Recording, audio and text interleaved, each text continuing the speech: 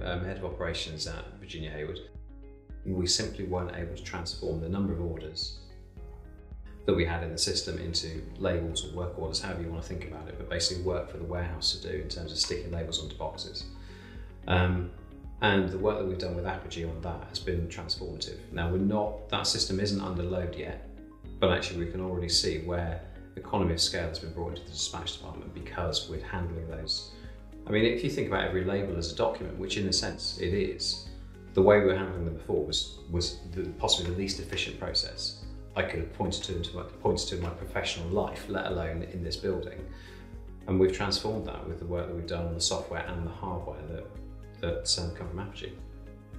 Where Apogee's really helped us though is on the dispatch side of printing. So I'll go back to the example of where I said that we're trying to print 500,000 labels in effectively 6 weeks. And we've tried that in various different guises. We've used A4 labels, laser printers, and it just can't cope with the demand. By the time you get printers that are kind of super hot because you've tried to put 25,000 sheets through them that day, it doesn't work. So where Apogee's really going to save us time, effort, money is in the fact that the dispatch department is now, rather than being like a bottleneck where orders flow in one side, we deal with printer jams and all kinds of other bits and pieces during the working day, and labels sort of trickle out the other side.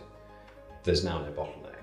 The orders come in, they're printed, and off they go. And that is going to save us time, labour, stress. It will certainly improve the accuracy of what we're doing at the other end. Certainly what we found in the previous years is that where you've had this complex and difficult system that's struggling to deal with the volume, suddenly becomes stressed and difficult and inaccurate because people are running around like headless chickens. If we can address that bottleneck, which we have, actually the whole pipeline beyond that point becomes more accurate, more relaxed, and actually feels a bit more like somewhere you'd want to work at Christmas rather than, oh no, what have I done? I'm now not looking at recruiting another head into IT to deal with everything else that IT does, plus this kind of overhead of making sure the printers are still working. It's working really